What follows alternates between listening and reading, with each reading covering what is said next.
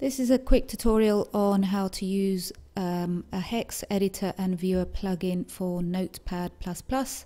There are quite a few hex editors and viewers available, and some of them are online, but we're just going to make use of this because Notepad++ is a pretty good editor.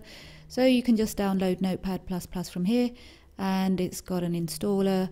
Once it's installed, if you open it up, you need to get hold of the hex plugin. And so for that, if you choose the plugins menu option and go to plugin manager, show all of the plugins that are available. If you scroll down the list, you won't see the hex editor plugin available. These are all listed in alphabetical order and it's not there. So what you need to do is choose settings and then show unstable plugins.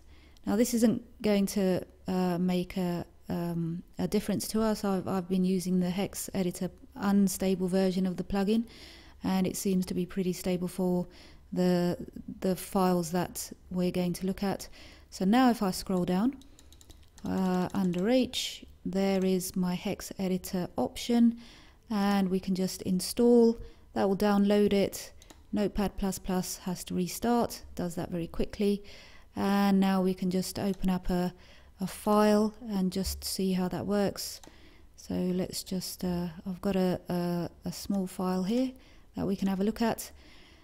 So this is a short text file, and to see this in hex view, we can go to plugins and hex editor, view in hex, and we can now see how the text file is made up. And so this is the hexadecimal representation of each of these characters as ASCII. So I could, for example, change this particular one to 21, which is the exclamation mark, the first printable character.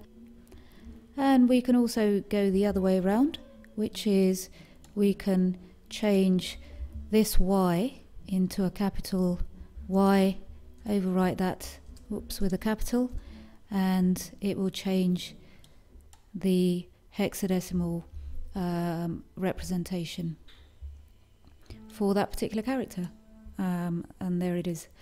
And that's the hex plugin for Notepad++.